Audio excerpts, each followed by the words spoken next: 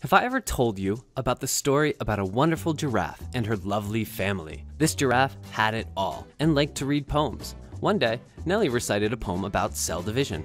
It went something like this. Every day your cells divide, they grow, they stretch, and multiply. It can occur in hours or in days, but the first stage is always interphase. Though you may be unaware, in this stage, DNA is copied everywhere. When division is prepared, the DNA is shared. That completes this stage. It was a pretty wicked poem, and it leads us to our topic for today. Remember in the last video we talked about the origin of cells, like cells give rise to other cells, Louis Pasteur, and all those ties to the cell theory. Well, we've reached the point we need to know how this exactly occurred. Our final subject in topic 1 is 1.6, all about cell division. The essential idea here is that cell division is essential, but must be controlled. So let's dive right in. You probably learned about cell division back in your middle school days during life science. Maybe you remember the stages of the cell cycle. Hopefully so, but anyway, let's discuss. The cell cycle consists of 2 stages, interphase and the M phase. We are going to talk about these phases in depth. Interphase has 3 typical stages, G1, S, and G2. Sometimes the 4th stage, called G0, comes into play. The G1 phase is the first intermediate gap phase in which the cell grows and prepares for DNA replication. The S phase is the synthesis phase in which DNA is replicated. Lastly, the G2 phase, or second intermediate gap stage in which the cell finishes growing and prepares for cell division. The M phase consists of mitosis and cytokinesis. Mitosis is responsible for DNA separation into 2 nuclei, and cytokinesis which results in 2 identical daughter cells. I mean, really, the whole part of mitosis is to create 2 daughter cells with identical genetic material. Why does this happen, you ask? Well, our cells are constantly undergoing this process out of need. Things like repairing damaged or old tissue, growth of an organism, replacing cells that die naturally during embryonic development, and asexual reproduction. You can see the cell cycle on the bottom right corner and how much of the cell cycle is spent in the different stages and phases. We're going to break these down more and talk about some issues related to the cell cycle getting out of whack.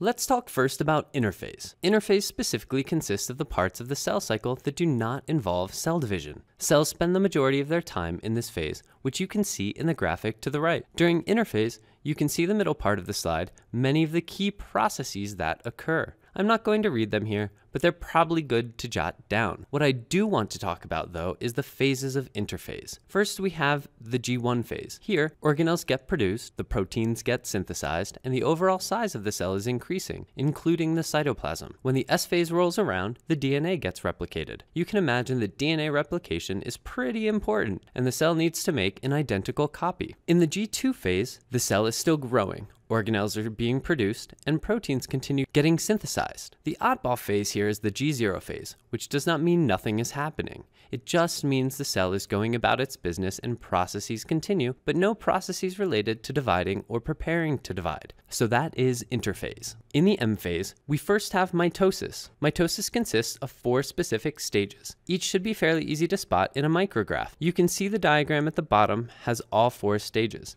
They are prophase, metaphase, anaphase, and telophase. Let's talk about prophase and metaphase first, then move on. Remember that mitosis occurs in the nucleus. So the cell has other things going on, but the nucleus is undergoing this process because the whole point is to get 2 separate copies of the DNA. So in prophase, DNA coils up super tightly, and the chromosomes condense to the point where they become visible under a microscope. Chromosomes are comprised of genetically identical sister chromatids, which are joined at a centromere. I'll talk more about this in a few slides. Then, the paired centromeres move to opposite poles of the cell and form microtubule spindle fibers. Additionally, the nuclear membrane breaks down and the nucleus dissolves. That's prophase. It's pretty much like the nucleus is trying to get itself organized for the rest of the process. In metaphase, you can see that there is more organization. The microtubule spindle fibers from both centromeres connect to the centromere of each chromosome, and the spindle fibers shorten in length and contract. This causes chromosomes to align along the center of the cell, which is called the equatorial plane, or the metaphase plate.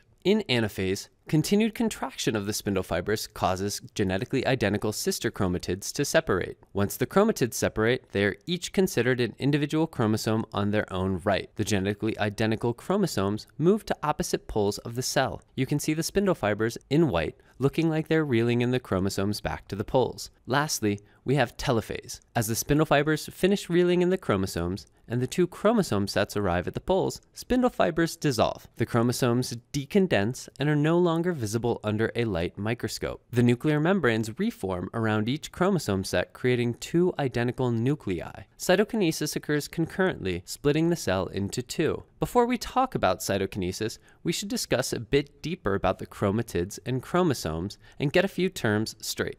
As we mentioned, chromosomes supercoil and condense during mitosis. They're able to be seen in a micrograph. However, supercoiled chromosomes are not typically how DNA is. Remember that the cell is typically an interphase and needs to make proteins. Well, in order for this to occur, the DNA needs to be transcribed, and it must be easy to access. So DNA that's loosely packed in the nucleus is called chromatin and easily accessed. During mitosis, the supercoiling occurs, and chromosomes are condensed and tightly wound chromatin. Don't get confused by these terms. The whole reason for this madness is just like moving from one place to another, things need to get tightly packed, or else you are bound to leave something or have a hard time moving. Simply stated, DNA can easily move to the poles of the nucleus during anaphase and telophase. The other terms to get straight here are sister chromatids and centromeres. Sister chromatids are two identical copies of the same chromosome that are connected in the middle by a centromere. When they disconnect in anaphase, they officially become daughter chromosomes. You can see the micrograph at the bottom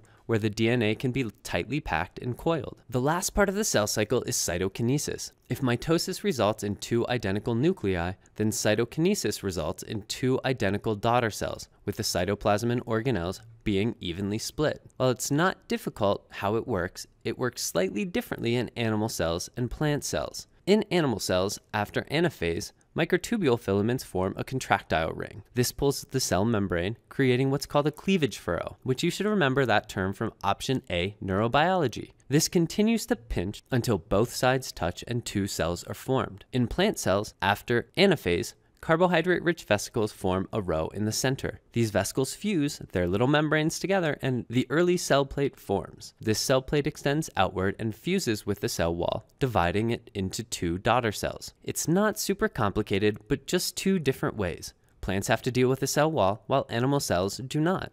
Two really important skills that you want to be refining in this topic is the ability to observe cells that are undergoing mitosis and be able to identify which stage of the cell cycle they are in. You can see the example that is at the bottom. You might imagine that generally speaking, a specific organism has the majority of cells in interphase, as it's the largest phase time-wise. But depending on the part of the organism, there may be more mitosis occurring. Something like roots in plants undergo a lot of cell division and have quicker cell cycles. So by being able to identify the stage of a cell cycle, you can calculate what is known as the mitotic index. This is the ratio between the number of cells in mitosis and the total number of cells, and is determined by analyzing micrographs and counting cells in mitosis relative to the total number of cells. You can see the math equation here. The calculation is easy peasy, you just need to train your eyes to recognize the mitosis. Is the mitotic index useful, or do scientists like to spend their Friday nights getting crazy with the mitotic index? Well, if you guess that it is useful, you've won! This is a measure of the proliferation of cells, so scientists can learn how fast cell cycles are, which parts of the organism grow and develop the fastest. In humans,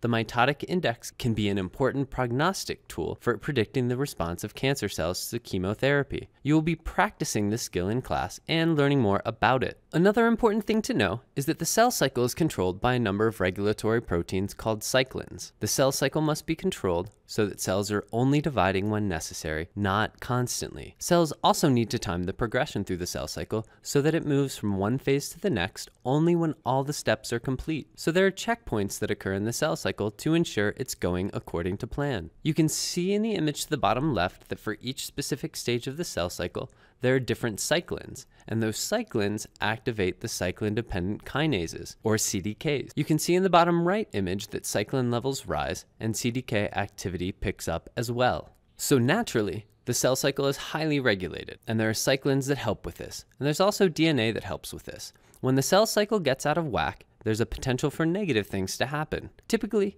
cells are programmed to die in a process called apoptosis. This ensures that healthy new cells are created and those old cells are no longer used and they're recycled and scrapped. However, sometimes cells have errors and do not undergo this programmed cell death and continue going through the cell cycle, sometimes even faster than normal. Eventually, there's a mass of cells that grow, and this can form a growth called a tumor. Sometimes a tumor stays in the same spot and cells are not moving. This is called benign. If a tumor grows and some of the cells have the ability to invade other tissues, it's called malignant. Typically, when an organism has a malignant tumor, we call that cancer. Naturally, the fear is that the malignant tumor will metastasize and invade other healthy parts of the organism. This is not good at all and can cause a primary tumor to then create a secondary tumor. An example of this would be if breast cancer spread to the liver. The patient has secondary breast cancer of the liver. The cancer would be treated with breast cancer drugs. Some types of cancers are more aggressive than others, meaning they are more likely to metastasize. You can see this process in the image below of how a primary malignant tumor can give rise to a secondary tumor. So how does the cell cycle get out of whack? Well, typically there's a change in the DNA of the cell, but specifically DNA and genes that regulate the cell cycle. The biggest cause of this is a mutagen, which is an agent that changes the genetic material of an organism. This change is called a mutation. Mutagens can be physical, chemical, or biological in origin, and you can see some examples here. Mutagens that lead to the formation of cancer are further classified as carcinogens, and scientists who study the effects of chemicals have enough data to support these classifications. There's a type of gene called an oncogene that has the potential to cause cancer. Within this gene, there are two types. One type is proto-oncogenes, which code for proteins that stimulate the cell cycle and promote cell growth and proliferation. The other is a tumor suppressor gene, which codes for proteins that repress cell cycle progression and promote apoptosis, which is the programmed cell death. When a proto-oncogene is mutated or subjected to increased expression, it becomes a cancer-causing oncogene, as it can move the cell through the cell cycle when it shouldn't. Similarly, tumor suppressor genes are sometimes referred to as anti-oncogenes, as their normal function prevents cancer. If these are mutated, it can cause the cell to divide when it shouldn't. Both can lead to cancer when these changes to DNA accumulate. So these are how changes to genetic code can disrupt the cell cycle and why exposing our bodies to mutagens can potentially cause us trouble down the line. One specific application of this is the example of the correlation of smoking and the incidence of cancers. As you have learned, cigarette smoke contains over 4,000 chemical compounds, over 60 of which are known to be carcinogenic. There appears to be a strong positive correlation between the frequency of smoking and the development of cancer. The risk of lung cancer is strongly correlated with smoking, with roughly 90% of lung cancers attributable to tobacco use. Smoking also increases the risk of over a dozen other cancers, including mouth, stomach, liver, pancreas, and bowel cancer. You can see the results in the graphs that show this correlation. In both of these graphs, there are positive correlations, meaning specifically that the more a person smoked, there was a higher incidence of cancer. Tobacco companies stated that other mutagens and exposure might have caused cancer, so the findings were not sound. However, they have since stated that they knew that these findings were sound and were trying to protect their businesses. So this is a good application to see how increased exposure to carcinogens can increase the risk of developing cancer. On that downer note, we've come to the end of topic 1. Hopefully you've learned yourself a lot about the origin of life, the cell theory, different types of cells and parts of cells, and how the cell cycle works and gives rise to other cells. To read the last stanza of my poem, here we go. In cytokinesis, cytoplasm is pinched and squeezed. After dividing in the middle, the cell feels at ease. Now 2 daughter cells have been formed. We surely hope that you have been informed. And then it begins again. Stay woke to the bio, give a thumbs up, and pound the subscribe button. Word. As always, it's really important to give credit where it's due. While the presentation script and video are solely of my own creation, many of the images and information contained in the presentation are not. So shoutouts to the following. Most of the images and video clips come from IB Bio Ninja and some of the information used. Other images and info come from Biology for Life, Bionology, iBiology, and a few images here and there. Lastly, some information was gleaned from the Cambridge edition of the IB Biology text, as the intended purpose of this presentation is to provide you with yet another resource tool to enhance your learning for the IB Biology curriculum. And this should be used under a Creative Commons Attribution license. So peace out.